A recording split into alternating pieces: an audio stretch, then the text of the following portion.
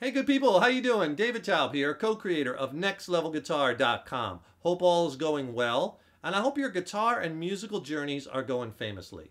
I've been getting a lot of email requests lately for some really easy and fun blues licks. Lately we've been doing a lot of lead guitar lessons on, rock and hard rock and soloing and more intermediate, advanced, faster stuff. So why don't we just get back to some basic, simple, fun and easy blues licks that anyone can play, but I'm going to show you a little different ones. We'll put some spin on them, maybe show you how to play some blues licks in a little different way, right? That you could use to spice up your solos, and that will maybe inspire you for other licks, right? Because we just don't learn one lick. We try to learn from them.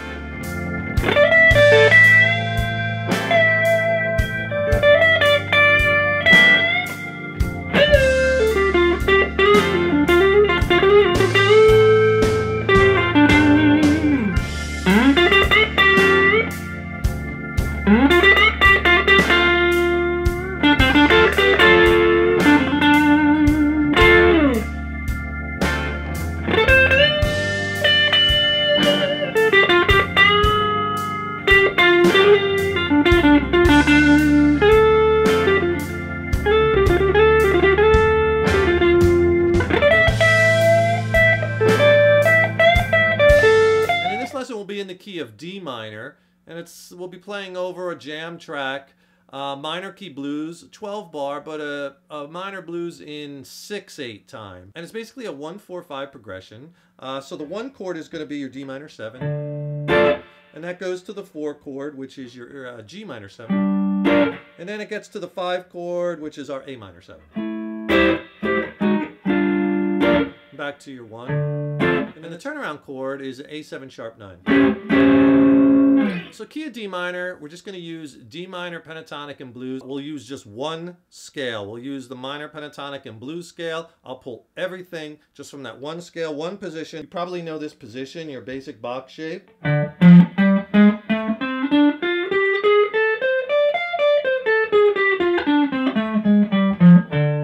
Right? And there's 3 D notes in that scale, those root notes. You always want to kind of come back and emphasize those notes, resolve your licks to those. You have a D here, another D here on the D string, 12th fret, another D here, high E, 10th fret. And our blue note in that scale is our A flat. We have 2 of those in this particular position, A flat here on the A string, 11th fret, and then you catch it again here on the 13th fret on the G string. So here's the first lick I want to show you.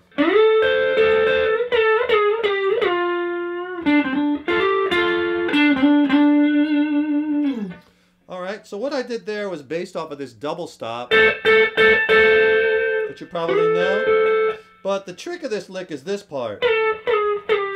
What I'm doing is I'm using slides from further up the neck, and I'm sliding down that blues scale. There's the blue note. So I'm playing these notes on the G string, 14, 13, 12, 10, but I'm using a slide technique where I'm sliding from way down here. And you get these sounds that you might not have been getting before if you just play the lick like this. Right? I think it sounds a little bit more interesting.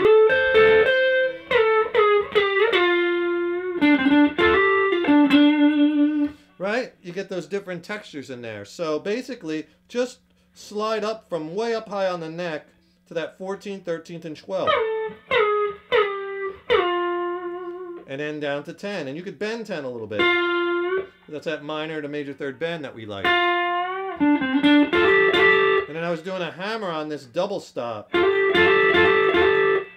So I'm holding with my first finger the B and the G strings at the 10th fret, and I'm hammering to the 12th fret of the G string. So it's kind of a cool sound. Ending, of course, resolving to my root note. Here it is slow.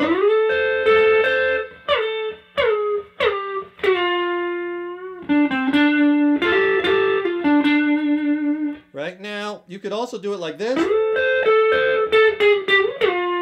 If you just want to maybe slide that last note, that's cool too. And notice very staccato-y, just for some different sounds. Instead of letting the notes bleed into each other, take off pressure, again, creating different sounds.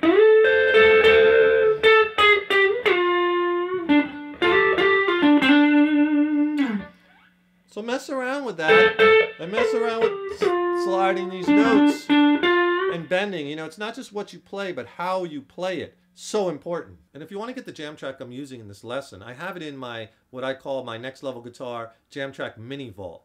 It's a killer little practice tool. 15 killer sounding jam tracks, each paired with a written lesson, detailed, where I go over the chords in each progression, what scales to try or modes to try, why they work, right? And we go over everything in the written lesson, so it's very comprehensive, and I have it all diagrammed out, so it's a great tool. Another lick I like is using a blue note from the previous box. That note, again, remember our blue note is A flat. There it is right there at the 9th fret on the B string. Normally you're playing the notes like I showed you earlier. Here, you're playing that blue note or this one. Normally when you're in this box, you're not grabbing that one, right? But it's such a nice one to grab and pull in. Just slide it. You can get some really nice flowing licks going if you pull that lick in.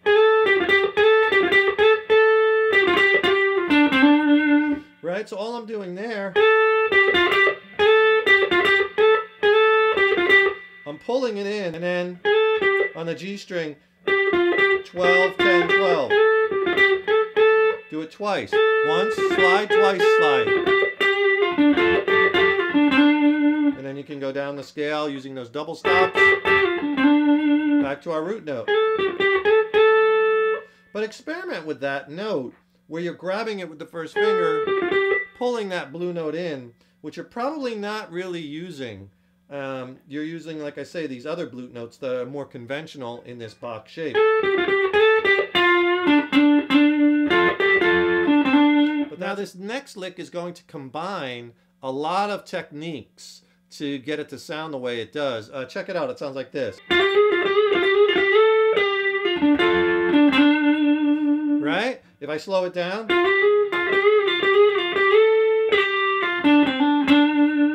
Okay, so what I'm doing there is I'm first doing some hammers and pull-offs. Then I'm doing a bent note. Then I'm sliding. And then I'm sliding further.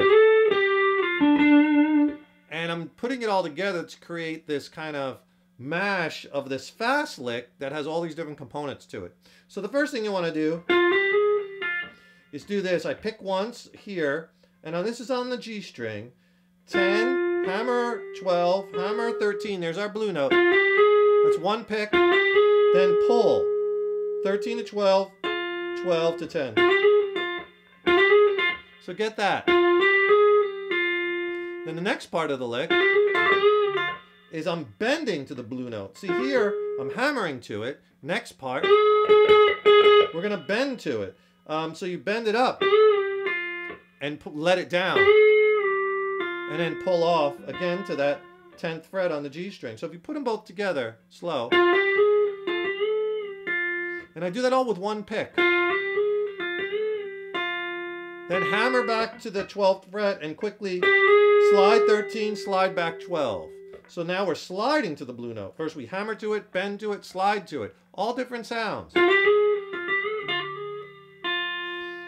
Now when you pull off and you're back to that 10th fret, now this time, hammer back to 12, and this time slide all the way up past the blue note to the next note in the scale, which is our A. So you're sliding up to the 14th fret, and back to the 12. Pull off to the 10th, and then you could play a root note on the 12th to the D string. That's the end of the lick. So if I play the whole lick, first you have the hammer pulls, bend, then slide to half step, then slide whole step. You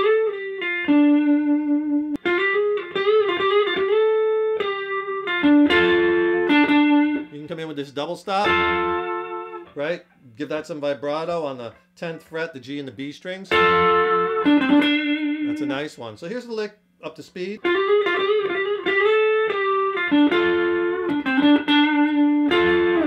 You can do so much just with those 4 little parts if you kind of break them up individually.